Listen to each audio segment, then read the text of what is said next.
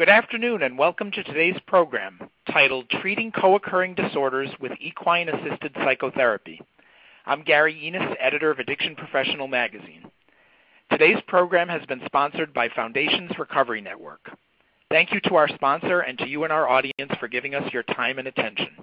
Before we get started, we have a few housekeeping details.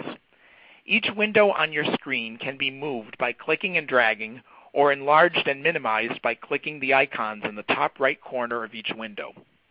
Please use the Q&A area below the slides to submit a question at any time during the presentation. If you cannot see this area, simply click the red Q&A button. To download a copy of today's slides, please click the link in the Resources area in the bottom left of your screen. If you have any technical issues during this program, please click the yellow Help button to troubleshoot the issue. For those seeking CE credit, certificates will be distributed via the green CE certificate button at the end of today's program, so please wait for further instructions at the conclusion of today's event. You can also tweet during today's presentation via the Twitter widget by clicking on the blue Twitter icon at the bottom of your screen. Simply click the Post and Authorize buttons to log into your Twitter account and begin sharing at the hashtag EAP Equine Therapy. At this time, it is my pleasure to introduce our speaker, Patrick Dunn. Patrick holds a master's degree in counseling psychology and is in the dissertation phase of a PhD in psychology.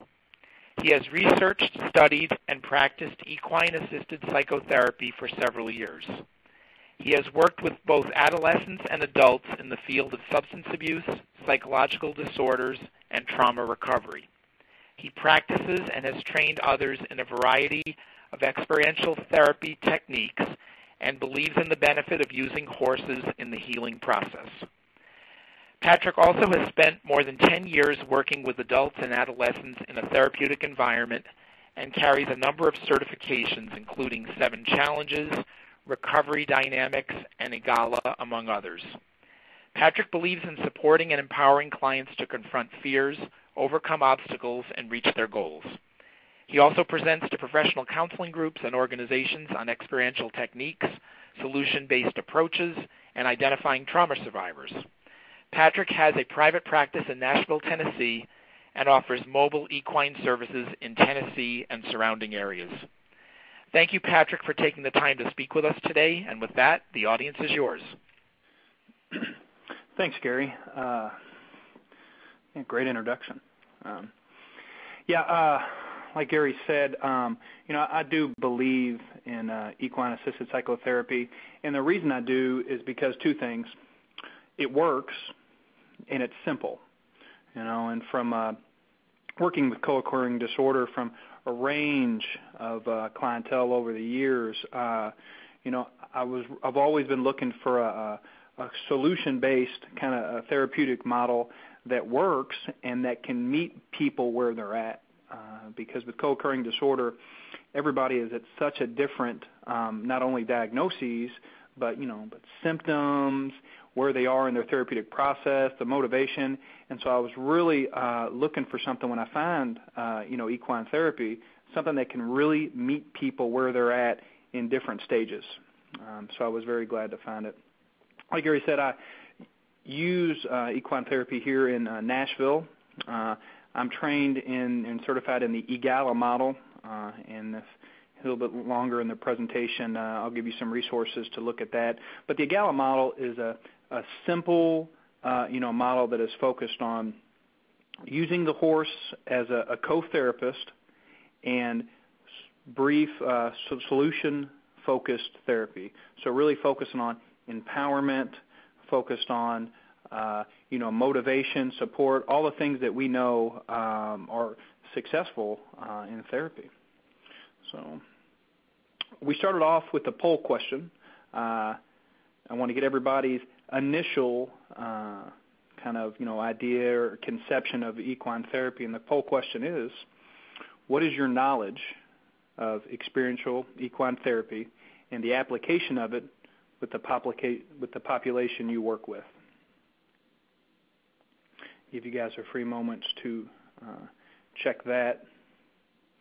And when I say experiential equine therapy, equine-assisted psychotherapy, I kind of use those terms back and forth.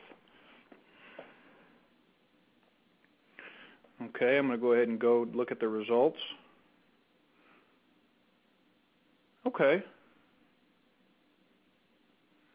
So it looks like there's definitely room to grow and room to learn more, as well as having some people that looked pretty experienced in the field. So, I know for me, I put the question as two parts, the knowledge of experiential equine therapy, but also the second part, which is the application of it.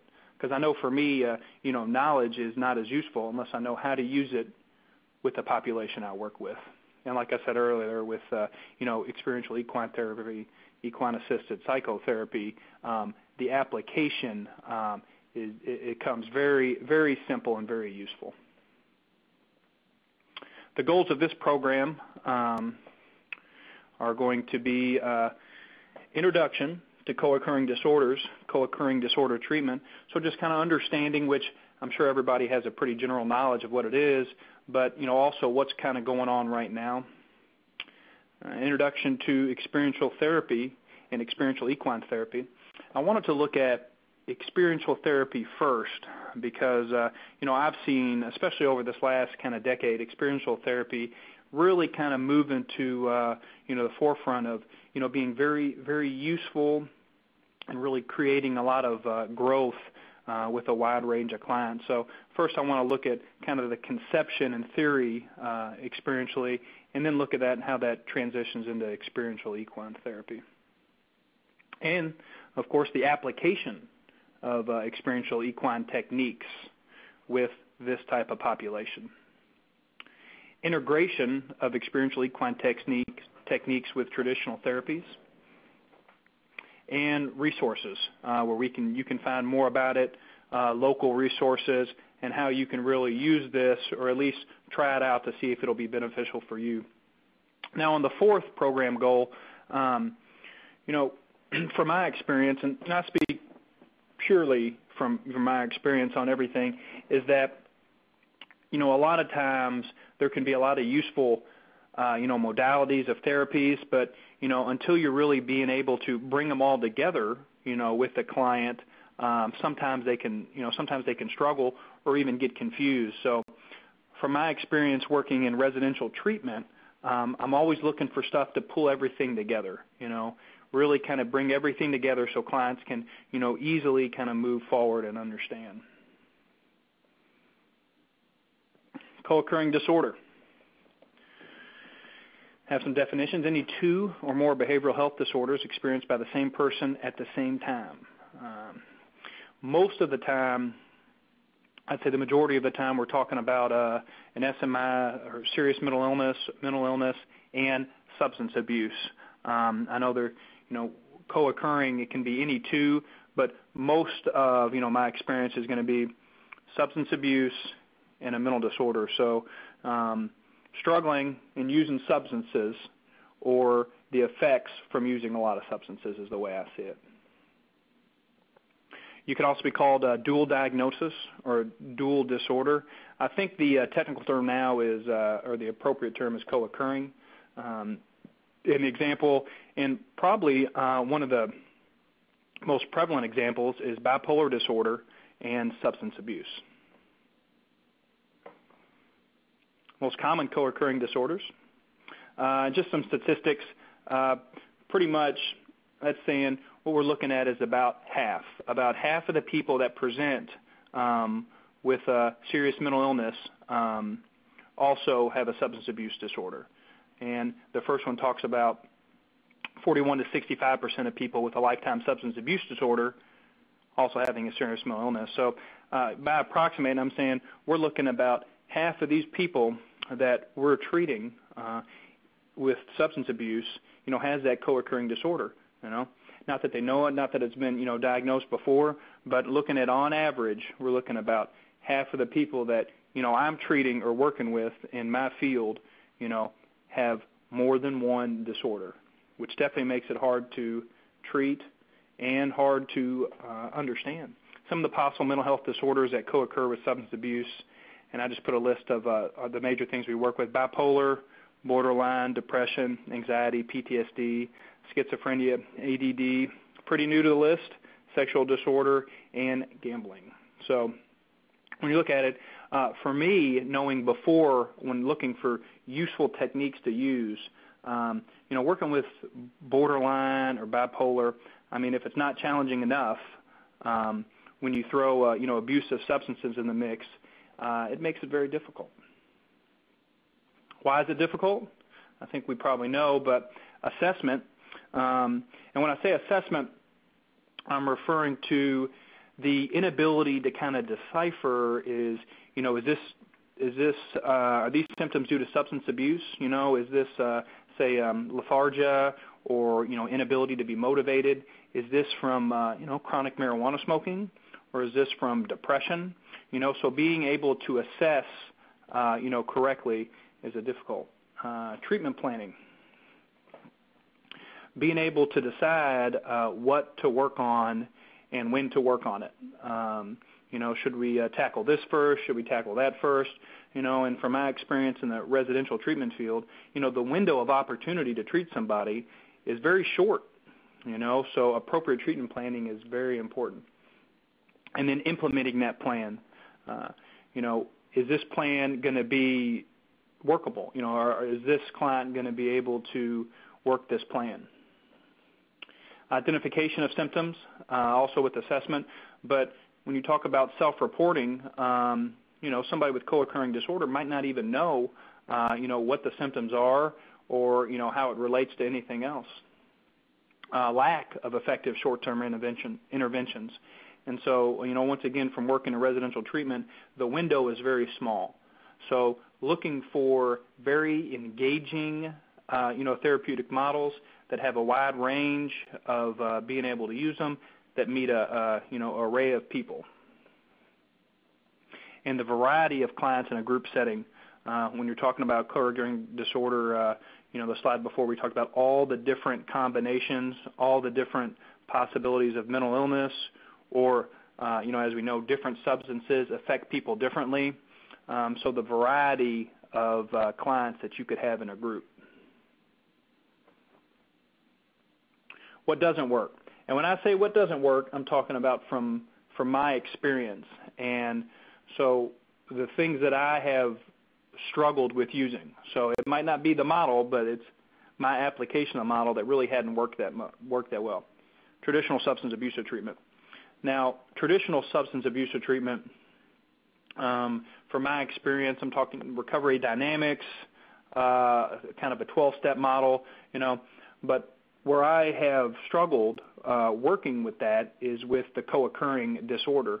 It hasn't been able to kind of reach or kind of understand, the complexity of dealing with the multitude of problems, whereas an abstinence kind of behavior modification model can address it. With co-occurring disorder, usually there's just a lot more, irons in the fire. Co-occurring disorder and the multitude of characteristics, such as, from my experience, talk therapy, psychoanalytic, cognitive behavior therapy, whereas all those are very useful, very evidence-based, useful therapies.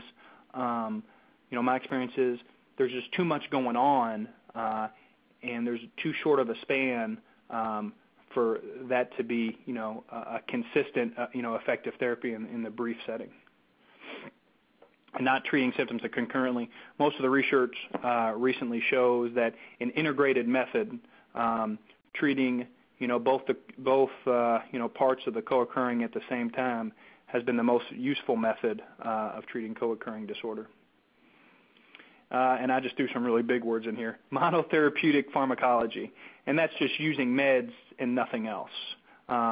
Whereas medication for depression or medication for some other, diagnoses, using that solely with co-occurring disorder is not going to be able to treat all the aspects of it as it might in something else. And short-term treatment without ongoing therapeutic support. I mean, we all know that, the longer somebody is getting services, the better chance they have to stay in recovery. But also, ongoing support environment, because with co-occurring disorder, the symptoms are not just going to go away. You're probably going to experience symptoms for a longer period of time and continually need more support. What does work? An integrated approach.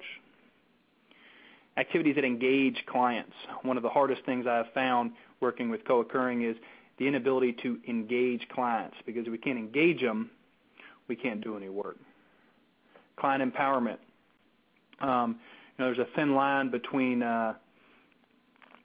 doing the work for somebody and having them do it for itself, but really focus on how can I empower this person to do their work. Solution-based approach, that is putting clients in a situation where they come up with their own solutions. Group activities, motivational interviewing, we know from substance abuse treatment that is a very useful approach, and experiential therapy. And part of experiential therapy is learning from the metaphors that come up doing the therapy. And this is just some resources. An integrated approach co-occurring disorder is shown to be the most beneficial approach. And this is a good, from the Substance Abuse and Mental Health Service Administration, combining, psychiatric treatment and addiction treatment lowers the rate. So that is, same with the integrated method, combining those, forces of treatment to be able to be more useful. Quick definitions: experiential therapy. Therapy, as we know, treatment, psychotherapy, healing power, quality. Experiential therapy, relating to or derive from experience. So that is having someone experience what's going on and they learn from their experience of that. Whereas before, I know with substance abuse treatment and your traditional kind of 12-step recovery dynamic model is you can learn from, my experience, but, when we go deeper into that, people really almost deserve to learn from their own experience. And if they can experience that, then they can make metaphors and they can learn from that. So that's probably the quickest definition of experiential therapy you ever heard. Sharon Weissager-Cruz, this is great. Experiential therapy is a treatment approach that combines theory with action. It is a technique therapists can use to touch people's lives deeply and intimately. Its effect can be profoundly healing. Treatment is a combination of knowledge and experience. To utilize one without the other is incomplete therapy. And I know for me, that is what I'm trying to do with clients. I'm trying to them to use their knowledge and their experience together to be able to make better decisions in their lives. Background, this is just the three main branches, and we'll talk about it rather quickly. Psychoanalysis, as we know, Freud, otherwise known as the father of psychology or psychotherapy, and it breaks off into behavioral and psychodynamic. Behavioral, learning from kind of observation, psychodynamic, learning from question asking, and humanistic, and that is where I really think that therapy and psychology kind of branched out to the direction that I feel more comfortable with, that holistic kind of avenue, the self-actualization that, believing, empowering, and supporting someone can allow them to come up with their own solutions. And more than anything else, when I talk about the model of equine therapy that I feel more comfortable with, it's that humanistic kind of belief that, if people can get to it, they can come up with their own answers and, and beliefs and motivation to almost heal themselves. And this is my favorite kind of slide when it comes to experiential learning, the cone of learning. And I know for me, this has been very useful. I'm not good listening to lectures in front of class. Never was. Just didn't really retain that information. And so the cone of learning talks about how we learn. And at 10% of what we read, 20% of what we hear, but when you go all the way down to 90% of what they do. So when I think about experiential therapy, I think about getting people into that active learning zone where they are doing, and if they're doing, they're engaging, they're using both sides of their brain, they're, stuff's coming up, and they're learning, and when you give them solution-based exercises, they're kind of engaged and they're figuring out how to do the solution that's in front of them, but really what they're doing is practicing on how to make these solutions in their lives. All right, experiential therapy goals. Moves towards the development of the whole person. A lot of people would say that it's, people, you reach out for support because they get blocked off from being able to connect with others. So experiential therapy is allowing people to understand and believe that they can connect with others and connect with themselves, development of the whole person. The 4 parts, cognitive, emotional, behavioral, spiritual. And so, learning about oneself, the goal would be for me is to get somebody to a place of balance, to get not only making decisions based on cognitive or emotional, but making decisions by taking all kind of parts of you in together to make kind of a congruent, kind of balanced person. And then a goal would be to help clients rework those developmental stages that they might be stuck in by re-experiencing and practicing in a safe therapeutic environment. Why and how of experiential therapy? So for me, some of the roadblocks that I found with other forms why I really think experiential therapy has been useful with the population I work with, they got turned off by therapy, over-therapized. I've seen this with kids 8, 9, 10, 11 that have been have shut down. Know what you're going to ask them before you ask it. Damage ability to hear, see, feel, and talk. Trauma, things we've gone through in our lives, damage our ability to communicate effectively. Uses many more senses because when you're in that action part of the cone of learning, you're using a lot more. It illustrates inner reality, so the reality that is more real, but that's real to you, not out in the reality that's not. Bypasses typical defenses. People start to do work and start getting the experience without even knowing they are. And honors different learning styles. Everybody learns based on their experiences in their life, and to try to figure out where everybody is, I've found that using experiential techniques get people into the work a lot sooner, a lot faster, and a lot more effective. Powerful, quick, incisive, efficient, and insightful. Equine therapy. When I say equine therapy, I talk about the model that I use, which is equine-assisted psychotherapy. The term equine therapy can have a number of different definitions. I use the EGALA model. EGALA model is the Equine-Assisted Growth and Learning Association, and simply I put it solution-based. The ingredients, which are the therapist who's focused on the client, and a horse handler who's focused on the behavior of the horses, and together they make through a therapeutic team, and we'll talk about their roles later. EAP is mostly groundwork with the horse, and the goal is not to learn horsemanship skills, which I have found has been a very kind of myth when people think about equine therapy. Anybody that's been around a horse can naturally feel the power and the sensitivity and the energy that a horse puts out. But equine-assisted psychotherapy, it's not about riding. It's not about learning about horse handling. You might learn about horse handling through your work, but it's groundwork, and groundwork means non-mounted work, on the ground. And the majority of exercises that I do, the horses are unhaltered, so they can give authentic feedback and body language without you being able to pull them towards you. So it's a lot more, authentic feedback. Therapeutic riding, very useful.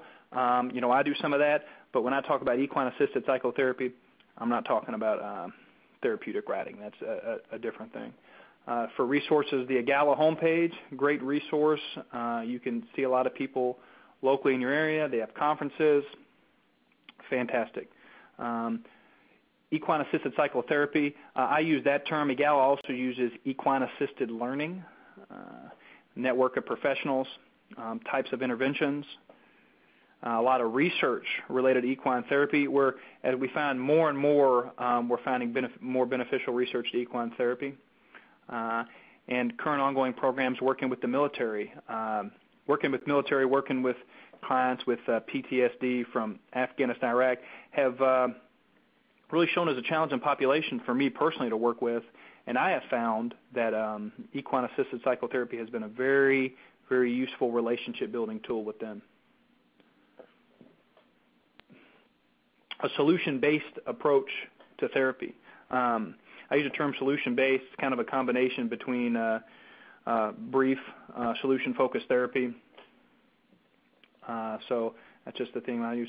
In solution-focused brief therapy approach assumes clients have some knowledge of what would make their life better. Kind of let's take that humanistic theory that we talked about.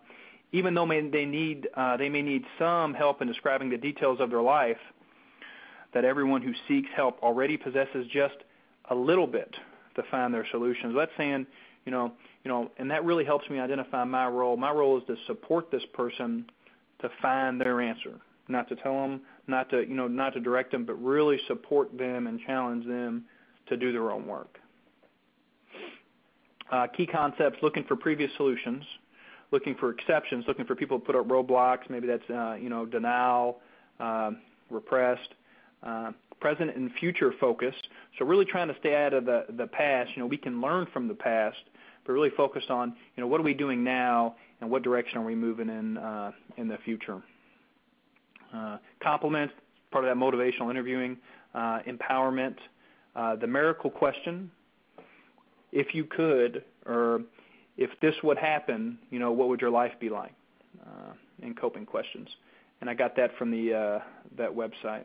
The role of the therapist, to create and manage the space the therapeutic work is done in. So when I'm talking about using horses, I recall that my role is to create and manage the space. I let the clients and the horse do the work. My job is to manage the space.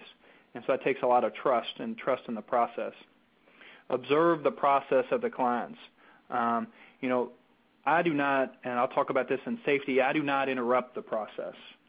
I allow the process to work, kind of with other experiential techniques, like a psychodrama. My job is to start it and then let it go where it goes. I don't know what needs or what deserves to come up for somebody. So it's really remembering my role is to observe the process.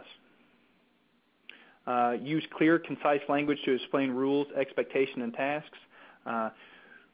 I try to use as few words, but make them as clear as possible when I explain tasks to people, and really not try to, kind of talk too much. Do not, and I have that in capitals, do the work for clients they deserve and figure out on their own. And even from the safety part, I was talking to a student today. I was talking about, I grew up fearing horses because the only thing that was ever told to me is don't walk behind a horse, don't grab a horse too fast, don't do this, don't do that.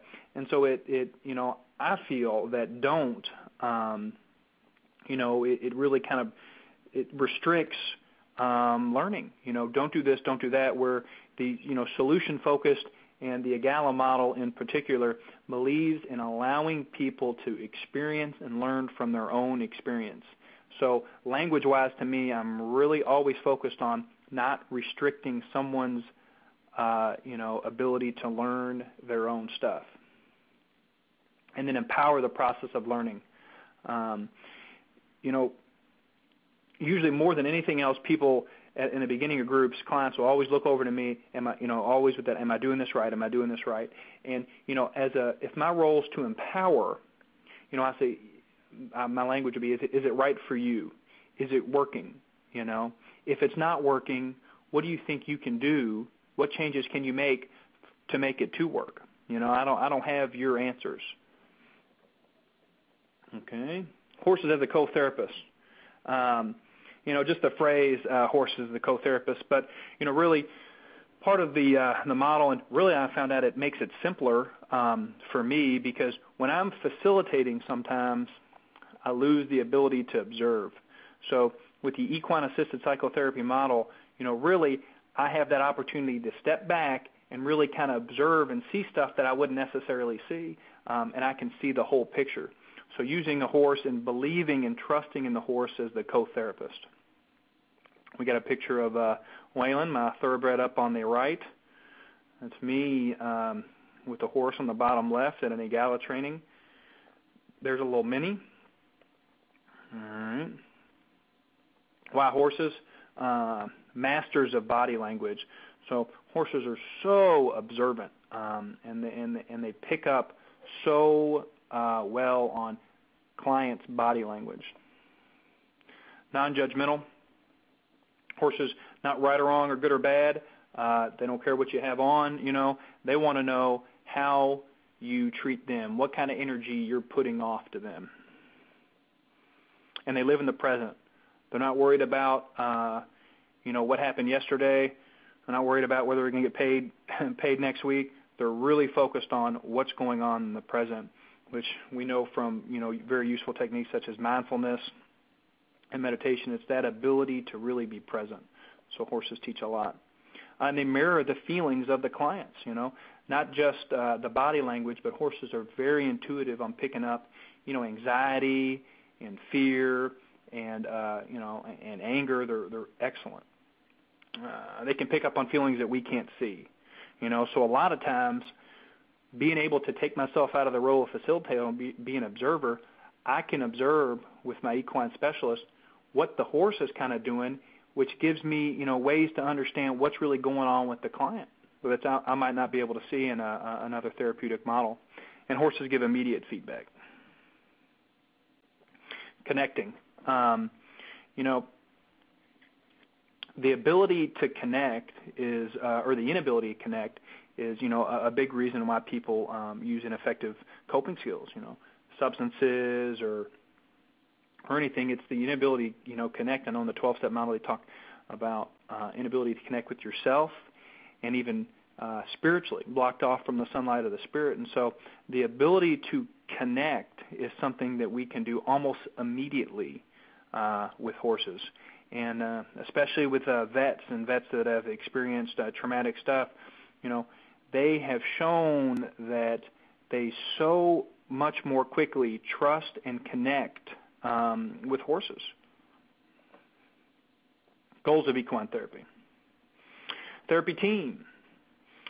So the therapy team would be the equine specialist and the therapist. So the equine specialist's job is really observing the horses, and the therapist's job is to kind of observe everything, but also observe what the people are putting off. And during it, we withdraw ourselves from the process, and then we can kind of talk amongst each other.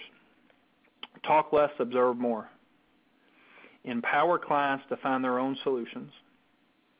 Challenge clients to make metaphors to their life. A lot of that's done in the processing, but really challenge, is there, I saw that today you were able to, found, some techniques that didn't work for you, and you were able to keep changing until you find something that doesn't work. Is there anything going on in your life that can challenge you, Process new solutions to life problems. So, when you talk about hope and faith and things that you can't gauge, but, for someone to see that, yeah, they can overcome an issue, they can, work, they can be successful, and to be able to, process that to stuff that's going on in your life.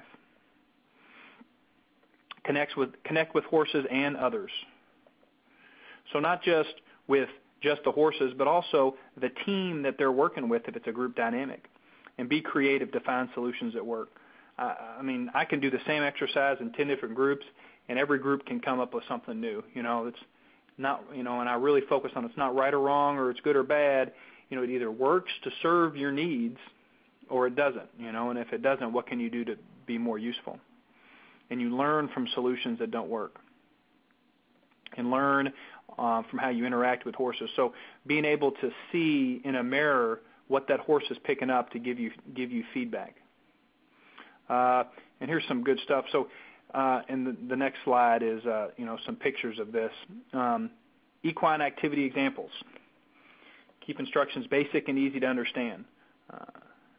Allow clients to process and interpret instructions. Safety guidelines, like I said, safety guidelines are very, very slim. Even people not around horses, if given the opportunity, they can say, they have the knowledge that, hey, maybe I shouldn't do this, or maybe I shouldn't do that. Sometimes working with co-occurring disorder, you can have people at a rough kind of stage within their life, and that's the therapist's job to really assess if someone is safe to work in that environment. If somebody's, very manic, if somebody's definitely still in a detox process, probably not the best person to, use in equine therapy because, not only do the horses pick up on that, but there's something blocking off that relationship. So probably not the safest bet. Exercise can be as simple as observing herd dynamics, feeding horses, understanding herd dynamics. There's a lot of research and theory into the relationship between herd dynamics and family dynamics. People can really pick up on that. Or as simple as go stand next to the horse that you feel comfortable with, and then allowing them to say why they feel comfortable with that horse. The selection ideas for activities is to provide a structure to help clients experience through horses in parallel to lives. One of the other things besides safety that was hard for me to understand with this is activities you create you shouldn't have an expectation or goal in mind. This is to bring up boundaries in the family, or this activity is to do this. To really stay with the theory that, my job is to present people with an opportunity to do work, and really trust in the process is that if people get into doing work, creating relationships, what comes up is what deserves to come up. So not be so stuck on, like a lesson plan, this is what I want to happen, this group, but are really kind of just rolling with it and allowing what to come up to come up. By trusting the process, trusting the horses, trusting your partner, trusting the group, and trusting that humanistic core of people that, if given the opportunity, they can come up with their own solutions. And trusting the process, allow horses and clients to take activities in directions that are prevalent in their lives. So what we have here is a couple pictures of a group I work with. And what I asked them to do at the beginning of this exercise, and it goes 1, 2, 3 from the left over to the right and down, it was create an obstacle course and have the horses go over it. That's it. That's all there was, obstacle course. I usually have a lot of tools in the arena, but when they started this, somebody made the jumps really high. Horse wouldn't go over it. And then, it empowered some of the other people in the group to say, hey, can we make it lower? Can we make it lower? And, don't interact, don't get in their process. They made it lower. They had it in the middle. They couldn't contain the horses. So I'm thinking about, how am I going to process this when it's over, not interrupted? But they created their own boundary with their, themselves, the girls right there themselves, and used the fence. And then, at the end, as you can see in the bottom, then they had a motor, the energy about it. So when we processed it, I'll say something as simple as, what was that like? And they'll talk about, we didn't have a boundary. Our boundary something that you struggle with? Well, yeah, So all that stuff just comes up, and I just be patient to allow it to come up. The next with some guys, their exercise was make a jump and have the horse go over it. So throughout this process, it took them about an hour. They made a jump all the way across the arena, as you can see there on the left, but once again couldn't contain the horses, So then they kind of slid the jump over, and it's just constant, thinking and talking to each other, and they get a lot of frustrated. People leave, and they were able to, create that boundary of energy and be able to do it. And so, like I said earlier, it's not good or bad or right or wrong. It either works to meet your needs or teaches you how to change and move forward. a couple metaphor examples, and metaphor examples are endless, you know. Unable to keep horses contained would be boundaries. Frustration when peers or horses do not comply with intended direction, maybe control. Feel like horses or peers are not doing what you say, inability to communicate. Horses continue to move away from you, an opportunity to assess and mirror, well, what's going on with you? What are you putting out that horse is picking up where it continues to move away from you? And always allow clients to present and process their metaphors. So when I say the horses that can't, boundaries is what comes up for me. You know, it might not necessarily be what comes up for them. There's a good chance it's what's going to come up for them. But whatever they talk about, really empower them to talk about what comes up for them. Benefits of equine therapy. These are just some of the possible ones. Conquer fear, self-confidence, awareness of body language, boundaries, self-acceptance, trust, feel freedom. And, the freedom comes from, I think, is not putting such a tight rein on, this is what you're going to do, this is what you're not going to do. Do whatever works. A change in perspective, reduce anxiety, communication, and spiritual growth. A lot of that stuff, if someone is really struggling from co-occurring disorder, not a lot of those are something that they're really going to embrace. Integration with other therapeutic models. So, how can I make this beneficial time, congruent with what else is going on in their, kind of therapeutic plan? Exercises can be created and metaphors can be used in processing activities to incorporate other therapeutic models.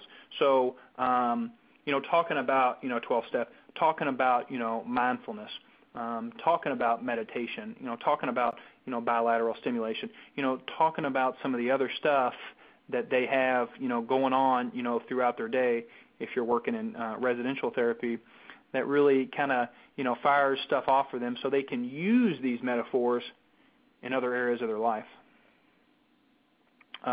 Mindfulness, meditation, bilateral stimulation, creating solutions. When you think about solution-focused therapy and behavior modification, making that, adaption of, you can, modify your behavior. Even if you've been doing it your whole life, it's possible, and that's what they learn is the possibilities of being able to do that stuff.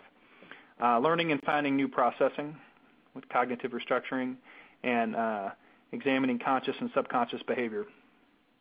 So, learning and doing things that they do without even thinking. Collaboration with other professionals. I love when they're ongoing. Say if I'm just doing groups, once a week with somebody, if their therapist comes too, because I can get so much insight, and they can get so much insight to be able to use, what they're observing with the client later down the road. I noticed, in the next day in group, hey, I noticed that you were doing this last week, or, tell me about, how you were doing that with the horses, but, not just saying, hey, today was great, or, Wednesdays at 2 we have equine therapy, but really using that as a bridge to, other areas. And other professionals can bring different perspectives. Can take their observations with them. And also we know that, even though it's,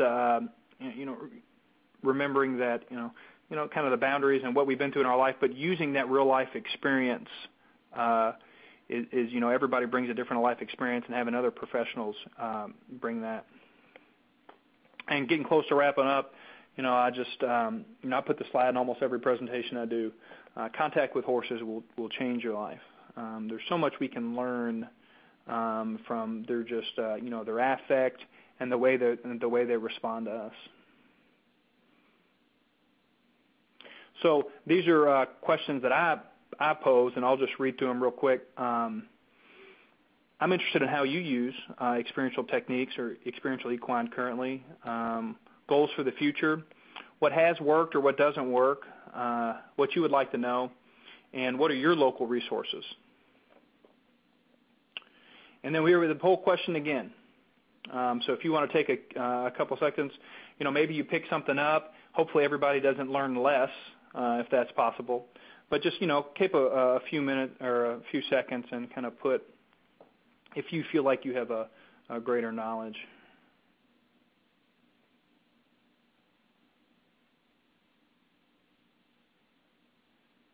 All right. Okay. So a little bit, room for growth, but it looks like everybody is, learning a little bit. So I do like that.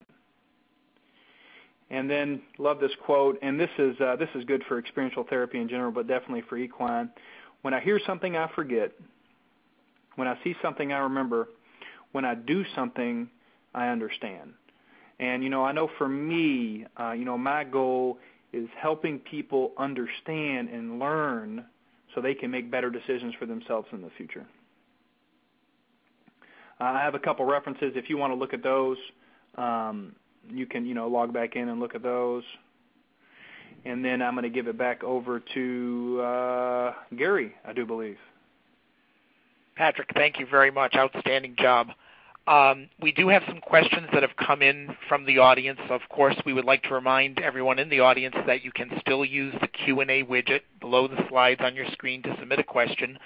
We'll try to get through as many questions as possible in the remaining time today. I'm going to reward the first person who submitted a question since they were very prompt, and I thought they had a very interesting question about their experience. They've been delivering the EAGALA model services for 10 years, this person, and says, we believe in the benefit fully and see the positive impact daily. Our biggest hurdle, however, we face is the industry asking for evidence-based models. How do you handle that? What kind of research is available to document that? So, and it's hard, and I know that, where I work, the state I work in, have struggled with, insurance and, looking at evidence-based stuff. I think as a, psychology as a culture, we're moving to, appreciating more of that qualitative research. But, when we talk about, people like to see statistics and graphs and that quantitative research. And, actually on the EAGALA website, or if you want to email me, I've got some pretty good, quantitative, data. But what I would, challenge people to do is really, find some local resources and, really start doing some of your own, and find some, some interns or a local college, because we truly need more research in this field, because there's, a lot of people that have to see the numbers for it to work. So, like I said, shoot me an email, or, I've got some resources on my website, and, I'll do the best I can to get you some stuff. Excellent. Patrick, we have a person who asked, do you work with a wide variety of ages in this form of therapy? Yes. Most definitely. And, the best part is, typically I work with 18 and older, but I have done, some nonprofit and, workshops with younger. And it is so useful, and so I really have to train myself to not think, how's this going to work, how's this going to respond, but really trust in the process is that if I can get people out there, with the horses and take a step back, that, they'll be able to come up with their own solutions and their own metaphors. Interesting question that came in here. Have you observed differences in experiences with equine therapy between individuals with drug or alcohol addictions versus individuals who have addictions such as eating disorders and self-harm? Any thoughts on that, Patrick? Yeah, most definitely. And also, when you kind of, make, I know with eating disorders, sometimes, I will do activities that surround feed or food, or substances, and I do things. I just make stuff up called like Addiction Alley, So sometimes I tailor generally to the group, without looking at what I want people to say or what comes up, but kind of tailor it generally to the group, especially if I have an eating disorder or that. But really, when it comes down to it, what's going on with somebody on the inside is what's going to come up. And, a lot of times I have found that, I'll get people in groups and they're saying, their primary is eating, or their primary is substances. And then when I get them out there and, and embrace this kind of solution-focused stuff, a lot different stuff comes up. The stuff that, as a therapist that you really need to be able to work on, and it's not really as much the behavior, but, it's the useful stuff that you can work on, the core stuff. Excellent. Patrick, question that came in sort of about the basics of maybe getting started with something like this. They ask, what's the best way to get started with putting equine therapy to use in an already established office practice? Any thoughts about what the first steps would be there? When I looked at equine therapy and, I was starting a private practice, I was looking at, how can I give services to people that don't have them? So, I offer services on a mobile basis.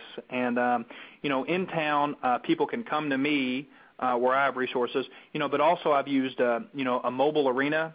I know, a lot of, office and stuff like that. People don't have those resources. But if I get a call from someone at a facility that, is out of town and even farther from where I can trailer, I'll network with a local barn, a local horse facility, and then get insurance on it, and then, have them bring the clients there.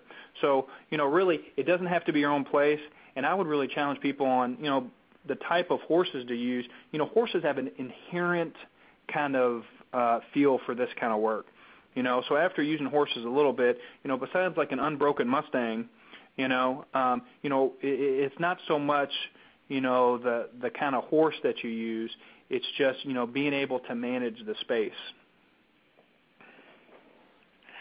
Someone asked, how do you handle it when clients say they would like to focus on learning to ride, learning to ride the horse? Is that an issue that comes up, and how would you address that if it did?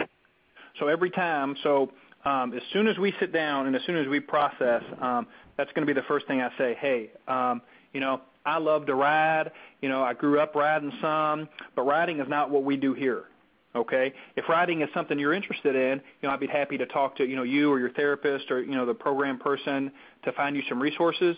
But, we don't do mounted work here. So right out of the gate, I make that clear and set that boundary. And Patrick, I'm curious, are there any liability or other kinds of logistical issues like that a treatment center or a practitioner would have to be concerned about in any way in terms of integrating this into what they do? Most definitely. So you're really going to need to, I know you get a lot of pages when we get insurance, but your professional liability will not solely cover you for this. So there's a difference between groundwork and mounted work. And, an equine insurance carrier will be able to tell you the difference. But insurance-wise, being insured to do groundwork is less of a liability than riding work, obviously, because you can fall off if you're riding. But I carry professional liability, but I also carry equine liability for equine-assisted psychotherapy. So, never had a claim, never had an injury, never had an issue. But, and you can also get a policy where I can add or take off wherever I'm going and wherever I'm working. If I'm working in Memphis, I can add that facility and that address there, or I can take it off. So, definitely talk to your insurance carrier, but, typically just a professional liability insurance will not cover you, from if there's an incident with a horse involved. Excellent. Patrick, actually someone asked about, is there any access to any kind of a list of horse owners that are willing to participate in this kind of thing? This person actually is in New Jersey, in an area affected by Hurricane Sandy, but I guess more generically, is there some kind of access to being able to find out where someone may be able to work with you on this? So I always use, because I've got to find new areas all the time, I'll use first the Agala website to see if there's anybody practicing Agala that I can, look at. But then, I'm doing the footwork and I'm looking in the horse world. So a Google search, I'm looking at riding. And then, if I know somebody that offers rides and trail rides, then there's a good chance that they have arena. They deal with a bunch of people. But then what I have to do is I have to explain what I do to them. So usually I'm looking for places that so I'm not looking at show barns. Because usually they're too busy, and people that board, always want access. So I'm looking at barns that aren't as busy, and I really don't use, horses that are very kind of overtrained to show and stuff like that. As useful to use because just the horses themselves carry so much anxiety. So I'm looking for kind of a mid-level barn. And, so I'll do a Google search and I'll just call and I'll go out there and I'll explain to them what I do, talk about insurance and we'll negotiate a fair price. And then, it usually starts a great relationship. And I think we'll wrap up with this question, Patrick. Again, kind of a logistical question. How big of a space arena is recommended for this kind of work? So depending on the group size, I really like to keep my group sizes from 8 to 12, but you can separate it into two groups. So anywhere from a kind of 60 by 80, 80 by 100, you want spaces for the horses to move and run if they want, and move around. For people have to move, but you can also do things like I've got the pictures. I've got a big one I use in Memphis is a big indoor arena, and I block about half of it off, because it's too big. So, if as long as you have something that contains them, when I do my mobile arena, I'm about 60 by 80. You'll be good. Excellent. Patrick, thanks so much. I think the knowledge level, even with the Q&A, has really increased on this topic, and I think people are very engaged on it clearly from these questions, and thanks very much. We're going to wrap up with some final instructions regarding CE credit. At this time, please click on the green CE certificate button located at the bottom of your screen to generate your CE certificate for this event. Please save the certificate to your hard drive first before printing. Please note that you must have viewed today's entire program to qualify for a CE certificate.